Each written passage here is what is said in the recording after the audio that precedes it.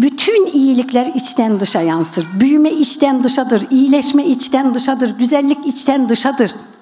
İçteki olan ailede olandır, kişinin kendi içinde olandır. İşte o ahlaktır. Ailede olan ahlaktır, dışarıda olan ahlak değildir. İyi bir davranıştır, iyi bir roldür, iyi bir pozisyondur. Ahlak olan nereye giderseniz gidin sizinle olandır. Biz buna talibiz.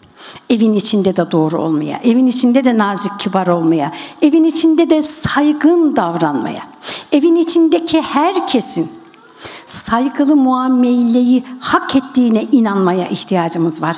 Biz insanlığı evde öğreneceğiz. Biz insanlığı ailede yaşayacağız. Dışarıda herkes iyi. Dışarıda herkes nazik, herkes kibar, herkes saygılı, doğru olmaya devam da edelim.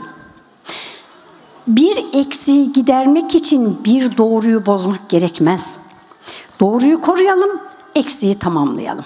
Bizim ailede daha iyi, daha paylaşımcı, daha merhametli, daha sevecen insan olmaya ihtiyacımız var.